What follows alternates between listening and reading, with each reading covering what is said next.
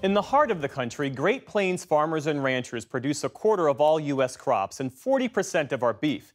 But they rely on a resource that has been slowly drying up: water. Stephanie Sy reports from Kansas for our ongoing series on climate change and water, Tipping Point.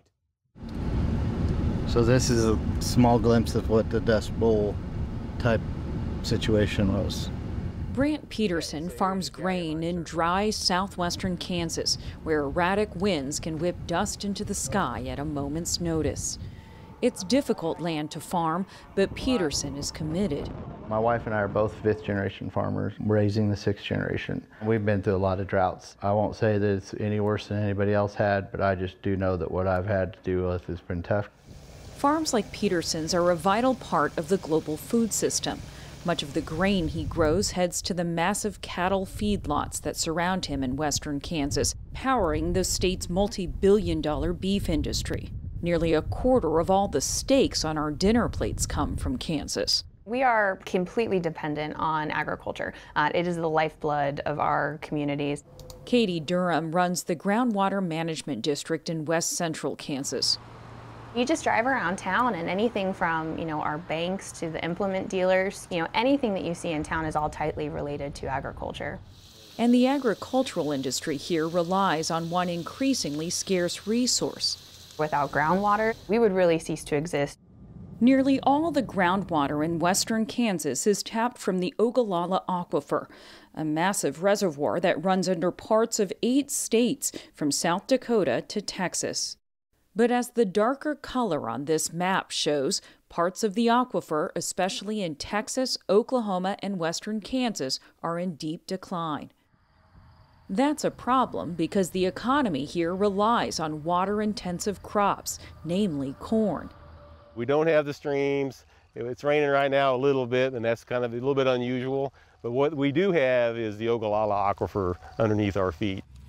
Brownie Wilson of the Kansas Geological Survey regularly measures the water levels at wells like this one throughout Kansas.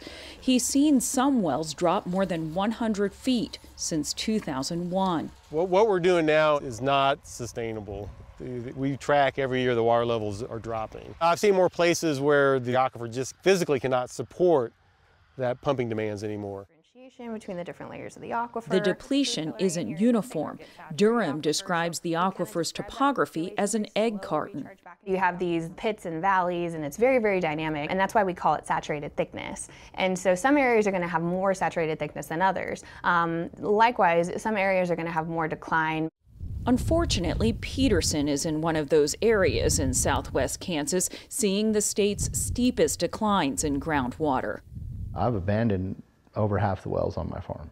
They're not feasible to pump anymore. Now, if I wanted to be a water baron, yeah, I could pump all year long and make something happen out of it, but I can't sleep at night doing that.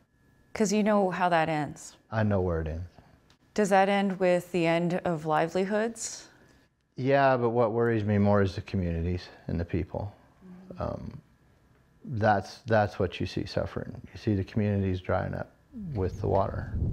The overdraft of the Ogallala Aquifer is the result of a whole series of factors. Climate scientist Peter Glick co-founded the Pacific Institute, a global water think tank based in California. In part, it's because farmers have brought a tremendous amount of land into production, and that requires a lot of water. In part, it's because climate change is reducing the amount of water going to recharge those aquifers. According to Glick, rising temperatures mean crops require more water to grow, even while more intense heat causes rainfall to evaporate before it can reach the ground. There's also a long-established link between climate change and drought, like the one Kansas experienced in 2022, causing record low precipitation in 7 western communities. A lot of what we're seeing in the Ogallala Aquifer, the depletion of groundwater, we also see, for example, in the Central Valley of California, where every year we see massive overdraft of groundwater. And in southern part of the San Joaquin Valley in California, we're going to see a lot of land come out of production. We have to bring groundwater back into balance, or there's going to be serious disruptions of our food system. While past generations of farmers saw heavy water use as key to success, attitudes are changing. The green zone is the optimal range where the moisture ought to be for this crop. Steve Compton grows wheat and other grains on thousands of acres in Scott County, Kansas, using a tablet to carefully manage his sprinklers. In years past, when it would rain, everybody would just leave their systems on and let them run. And now, everybody's so conscious of that, when we can get supplemental rain, there's no reason to keep them running.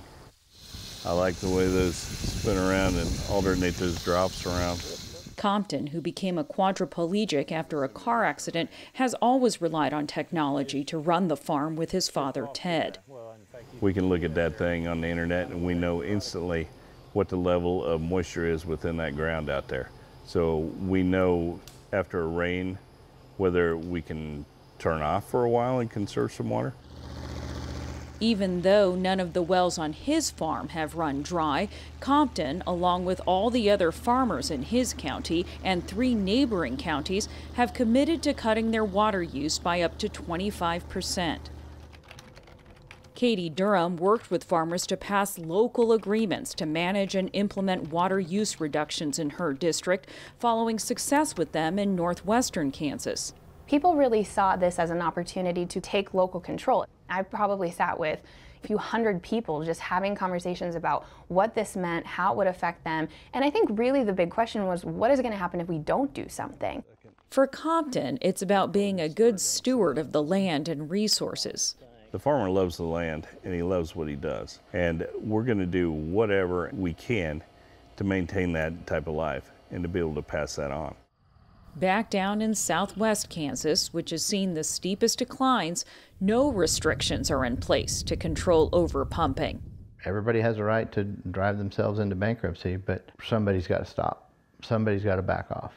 And so that's what I did, and I've sought other technologies to help me be more efficient. The challenge is the fun part. The sadness of, yeah, we're losing the water, that's what stinks. He's invested in a new irrigation system that uses water more efficiently, and he's begun to replace thirsty corn crops with fields of sorghum, a resilient grain that can be used to feed cattle and people.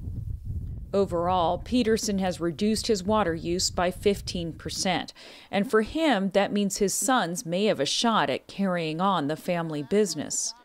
Conserving the water is a big part of them having the opportunity to be successful here, to have a sound economy around them to support the operation, and that would be fantastic. Whether or not the voluntary conservation efforts of farmers will be enough to preserve the way of life here remains as uncertain as any given day's weather in western Kansas. For the PBS NewsHour, I'm Stephanie Sy.